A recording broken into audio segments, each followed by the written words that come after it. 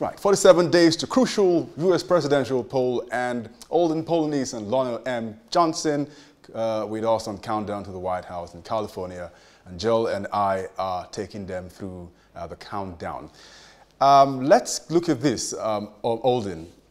You were in the NBA for several years, and when you think about what sportsmen are doing today, many of them in the protest, I remember the iconic figure of Tommy Smith at '68 Olympics in Mexico, the Black Power salute to draw attention to what was going on in the United States with African Americans. Nowadays we have Colin Kaepernick, a knee to the ground during the U.S. anthem. You have had a number of other prominent people. There's also Naomi Osaka. She just won the U.S. Open, and she had on every match she played at the U.S. Open, she had the name of one victim of law enforcement linked killings. And you have LeBron James every now and then, going against the White House and what he thinks is racial injustice. We could go on and on with what sportsmen are doing. Help us understand how sportsmen and women in the United States are helping to heal a fractious society. Well, again, the athlete has always been at the forefront of protests and bringing awareness to what's been going on. I mean, you mentioned Tommy Smith and John Carlos, and I still remember the iconic picture of Muhammad Ali, Bill Russell, Kareem Abdul-Jabbar, so many other great athletes that came together to support Muhammad Ali because he did not feel that it was right for him to go to war and fight, for this country, and based on his religious beliefs. And so to me, athletes have always been there. Bill Russell fighting racism, because he couldn't even stay in the same hotel with his Boston Celtic teammates. And so, yes, we've always been at the forefront. And again, I say it's unfortunate that it has to always be an athlete. We're not the leaders. We're not leaders of our countries. That's their responsibility. That's their job. But unfortunately, these people are set up in a position where, they're there 30, 40, 50 years, and it's the same crap, while they're in office, and I'm speaking about our Congress and our Senate. We talk about the presidential race, but no one ever mentions the Senate and Congress. And to me, that's where the changes need to happen. 8 years ago, we appointed Barack Obama as president. We still had police killings. We still had stuff going on. Even though we had a black president, we still had crap going on. The nation was divided, still. And so to me, then we get Trump, the nation's still divided. The only thing is a lot of those people feel comfortable expressing their hate. That's the only difference between he and Obama or Clinton or Bush or Carter and so on and so on. Reagan, I can go on and on. There's always been divisiveness in this country. And so to me, the athlete and sports in general has been the balancer, so to speak, where, you can always watch sports and see black and white people in brotherhood. And so to me, that's the great equalizer, sports. And as athletes, people do look for us, because athletes get paid these exorbitant amounts of money, and people will do pretty much what they ask them to do. If I ask you to buy Gatorade, you will buy Gatorade. If I ask you to buy Nike shoes, you will buy Nike shoes. That's just how we're programmed. And so to me, the athlete has always been a powerful source. But again, I go back and say, our government officials have to do better. And Jill? Yes, Lorna? Yes, if I may add to, even going further with what Walden is saying, and it's not just a presidential race, but you want to know your state that you live in. You want to know who your state senators are. You want to know who your assemblymen are, or woman, assembly person is, your mayor, your governor, and you want to make sure that you vote and get involved in those areas, because that's what affects you directly. If you have the right governor, he can always, the president cannot just walk into your state and do something, because the governor has a pen and he can sign it. He can veto whatever the president may want to do. They're just gonna come into your state. So understand your electorate, understand who you are, where you are, and what you need to do to get things done. And also in terms of the athletes being there at the forefront.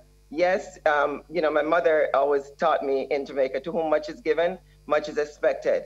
And politicians are politicians, but we put them in office. So it is our responsibility to demand what we want from them. And whether it takes a ball player or a musician, because like the ball player, you know, everyone likes celebrity.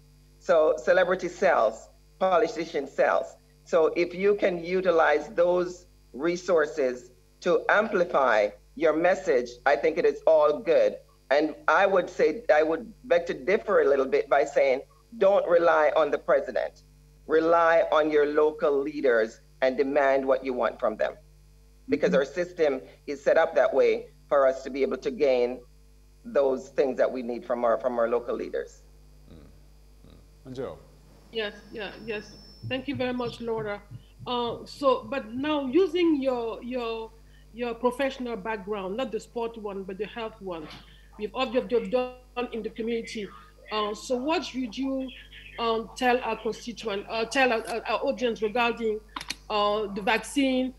There were some rumors that some people at US Black universities has volunteered to be tested with the new corona vaccine. Do you believe in the science? Do you believe what Pachi is saying?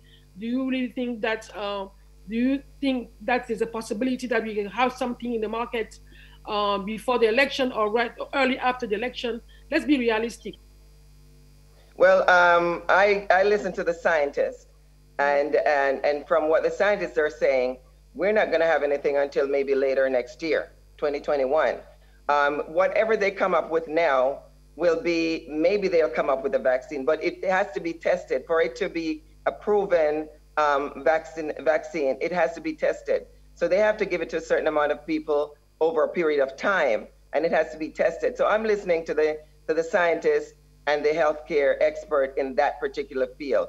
And the thing with Black people, it's going to be a challenge. With the current leaders that we have in the White House, it is not helping our skepticism, because we have experienced what has happened with vaccination in the past, where we were given vaccination and then left to die.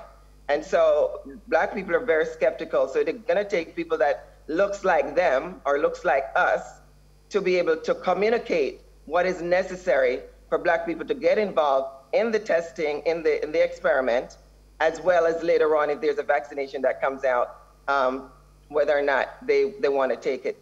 So I think it is important that we understand that it's going to be harder based on experience, but I think it is necessary. I don't think it's going to be soon. It doesn't need to be speeded up. One of the experts said recently, wear your mask. He said he would go as far as wearing a mask may be more protection right now, is right now more protection, but maybe a better protection in the long run than vaccination. So we have all these things coming. So understand your source, where you're getting your information from, and make a decision, make an informed decision. Not unlike our president, who doesn't believe that we're capable of making decisions for ourselves. So he knows that the vaccine, that the virus is 5 times deadlier, as he said to Woodward, 5 times deadlier than the flu.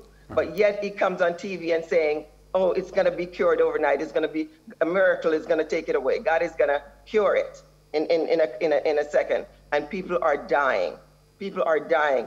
I feel he's liable. He's responsible for the nation to have a coordinated effort to make sure that we are safe. And he is not checking that box right now for me. He's not checking that box. And I'm hoping that people will see and make a decision, get out and vote your conscience, vote your belief, or vote what is effective or what is good for you. And make sure that we have the right person in the right White House that cares about our lives, care about American lives, care about lives in general, and will do the right thing to keep us healthy. I'm sure that Olden wants to get away from the politics and the issues so we can talk about them separately. But it is what it is. We have an election in just weeks from now. You know, Lorna talks about the pandemics that have hit the United States and globally too, the coronavirus pandemic and the economic pandemic. Interestingly, both pandemics are what of great concern to African Americans in the United States as we approach the poll. What are your thoughts about how African Americans are being affected by the coronavirus pandemic and the attendant economic crisis they face because of the lockdowns that have happened? You've heard anything convincing from either Joe Biden or Donald Trump? Alden. Personally, I mean, neither one, because this thing is beyond what I think we know it is. The coronavirus came about and you know, know anything about it. And yet, you know, our leaders had us in the dark. And to me, that's number one. You know, you can't have your people in the dark, whether you think we will be able to accept it and understand it or not. You have to tell us the truth, okay? You have to tell people the truth. And I'm not for anybody that's getting paid. People with agendas, I don't deal with. I try not to deal with. You know, if somebody's getting billions of dollars to somebody else to tell me that there's something going on, I'm not really going to believe it because you have an agenda. I want to hear from the people that don't have agendas. And so, again, all this is political. You know, isn't it amazing that in a pandemic, we raise prices on stuff? We have a mask, you know, we have the deadliest virus, and yet a mask can stop it. A t-shirt over your face can stop it. A bandana can stop it. So to me, and this is my opinion, okay, the coronavirus has been politicized because if you really cared about the people globally, you would just care about the people globally. You wouldn't make it a political thing because wear the mask, not wear the mask. So which side are you? Are you Democrat, Republican? There's always this divisiveness. Even in a pandemic, we're divided. Is it deadly? Yes or no, is all I need to know. And if it is, I will sit my butt in the house, I will wear the mask. But if it's not, let me know also, so I don't have to wear the mask. But we don't even know that. We're still confused. You know, the mask works, the mask doesn't work. It's a major thing, it's not. It's respiratory, it's blood, it's airborne, it's not airborne. It's too much confusion. It's too much, you know? So I've done my own research. I've talked to medical people that don't have agendas. And so I have a better grasp of it than a lot of people. Again, I'm not gonna tell people what to do with their lives. I wear a mask out of respect for other people.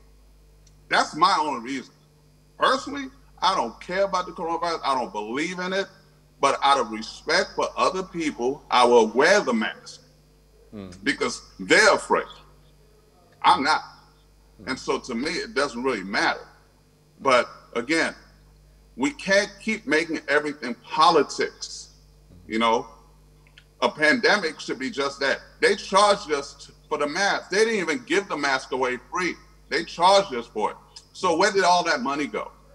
If if 8 billion people get a mask for $3, that's $24 billion. Where did that $24 billion go? You know, has anybody asked why Amazon, Jeff Bezos, all of a sudden is damn near a trillionaire? But then, during the pandemic, they made more money than anybody else. Right, but Alden, how is that? Right, Alden. But if the question was posed at you and you asked the question, I mean, America has got over 150,000 deaths, getting closer to 200,000 deaths. It's got the highest toll of coronavirus infections across the world. And the question was put to you, Donald Trump in the last couple of months, how has he managed the virus at the HEMS at the White House? Wouldn't you look at the evidence and say if he's done a good job or not in deciding how you're going to vote on the 3rd of November? Well, listen, no one's doing a good job. People are still dying. Okay? So Biden don't know what's going on. Trump doesn't know what's going on. The doctors don't know what's going on because they keep bouncing all over the place. Okay? Whether it's mask or no mask. So I can't vote for somebody that don't know what's going on. I need to know the facts. I need to know the truth. And still, the Americans have not been told the truth. That's really interesting, because if the leader in the White House, who's responsible for the people, they're saying behind closed door that this is real, it's 5 times deadlier than the flu, and then it comes out and said, no, it doesn't need masks. I don't see how him giving Jeff Bezos or any of those guys the authority to make more money based on the gloves, that doesn't go together. Because he's saying, no, you don't need the mask, but yet somebody's making money off masks. So that doesn't go together with the government that's in office at the current time. And Biden is not responsible for the United States of America right now. Biden is a citizen just like you and I. So not making it political, I think people are dying. That's not political.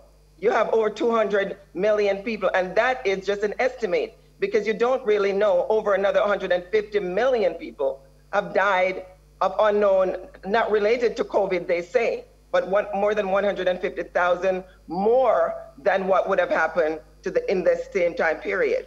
So, it is confusing to some people. And yes, because we don't know the virus, we are learning as we go along. I think we should take advantage of what we know. And what we know, based on data, is that the masks work. So if it does work, why not do it? It's not going to kill you. We're wearing seatbelts. What about your rights? You're wearing seatbelts to protect yourself, because studies show that if you're in a car accident and you have your seatbelt on, you have a better chance of survival, or mortality and morbidity is better. So if we believe, even if we're wrong, if we believe that today the mask is working and it's cutting down on the virus, why not wear it? It's not going to hurt you. It's going to make it better. Later on, we find out it doesn't work, we take it off. But it doesn't hurt to do it right now. That's what we know. And everybody is studying, and as we go further, we understand more. But we don't understand everything about the virus. But one thing we do know, there is a virus that's killing people, because we have the data. And Joe? Okay. Let me change topic, because you may not agree on this one. So, because Alden said he doesn't believe in it, I was like, okay, let's stop it there. So let's not debate on if the corona exists or not, if it's a conspiracy or not. Let's leave it alone, and maybe get you back for another discussion on that particular topic. Let's come to immigration. So we all immigrants. We all informing the voters about what is good for them, and we're not voting for Trump or Biden because of the hair or who they represent, but because of policy, I guess. So between you and I, which of those two candidates has a policy that really respond to your need when it comes to immigration, your family reunion, and the American dream? Because you both fulfill the American dream, because you were able to come here, you were able to emerge in the American society, because immigration policy was conducive for that. So which of those two candidates have a good immigration policy? I'll start with you, Alden. Well, we know where Trump stands on immigration, and so to me, but even if I don't like somebody, I still try to find the truth within it. I don't like Trump. I just don't like some of the things he does and says, and I don't like how he treats people. But his thing on immigration is you have to come to this country legally. It's not about, well, we're not accepting immigrants. You just have to do it legally. And so it's the same thing, I'm assuming, for Biden, as it's been for all other presidents. There's a legal process to come into the United States, or to come into any country. And so to me, that's where we have to, see the immigration policy, okay? Because I don't think everybody's saying that no one can come to the U.S. You just have to do it legally. And that's why I said we came here legally. We went through the proper channels and came in. We didn't sneak into the country. And so that's where I stand on it. So I think they both have the same policy, so to speak. I just think that Trump is doing some stuff that, doesn't correlate with me too well, whereas I think Biden will. I think his policy is going to be better. And for the reason of, some of the things Biden has done in the past, I think he's going to be a better president than he was as a senator and as a vice president, because I think he has a lot of making up to do, and I think he's going to take the steps needed to show African American community that, you know, he's changed a little bit from when he was making those other policies, you know, like, you know, certain policies that were against Black people. And so in that aspect, you know, I think I would side with him. But again, the immigration policy is all about legally coming into the country. And, you know, that's where I want to focus, not so much, because if you're illegal, you're illegal. You shouldn't be here anyway, illegally. All right. You know, Trump definitely changed a lot of the policies and on immigration. He has a draconian style of immigration policy that doesn't fit with me. If it was today, I'm trying to get to America, I would not have made it. The country of the United States was built on immigrants. We're all immigrants in this country except for the American Indians. So with Trump believing that it's okay to block people of color, the country that are people of color, from coming into this country and allow the whites to come in, people that look like him to come in, I think that is definitely a bias, and that's not a policy that America ascribed to. Because like I said, with open arms, America welcome immigrants. It is immigrants like me that build this country. And all the, you know, a lot of the great technology and all of that, they're immigrants that did that, because we're all immigrants. And so I believe that with Joe Biden, that he will reverse a lot of the draconian policies that Trump has put in place. Yes, I believe, and I think most Americans believe, that we have to have an immigration policy, but we have to have one that works and makes sense for the economy of the country and otherwise. So I believe that Biden will do that. I think he will make changes that make it more reasonable. Refugees, you cannot, you know, people are running away from country as refugees because they are suffering in their countries. And we had a policy for that. And now look at what's happening at the border. You're talking about even the vaccination. They're cutting out women's uterus because they're people of color. And we're just finding out about that. So the policy of the leader of the country at this time is draconian. It is cruel. It is unusual punishment. And the immigration status needs to be revamped. And I believe that with the new administration coming in, we will see a change, and we will have reasonable policy that people will have to come into this country legally, but it will be reasonable policy that works for the countries as well as for our country. Right. How time flies when we're having a big discussion. You wonder where all the time has gone to as we bring discussion to a close and countdown to the White House. But we've got some questions for you. Huge fans we are of the NBA and of American track and field. Lona, I'll stay with you on this one. You raced with, let's say, the greatest ever in track and field, Florence Joyner Griffith, Flo Jo. I remember just going through the records to imagine that Bob Beamon's record for long jump then had gone for about 22 years before it was broken in Japan, Tokyo. That's for the long jump, but it doesn't look like any of Flo Jo's records in the 100 or 200 meters will ever be broken. That's for you, Lona. Wow. I said, you know, I remember that day very clearly, 1988 in July. I was sitting in the bleachers in Jamaica, waiting to do for the 100-meter trials. And we heard on the radio, 10:49. And we said, okay, we know it's wind dated, you know, it's not gonna count. This is really crazy.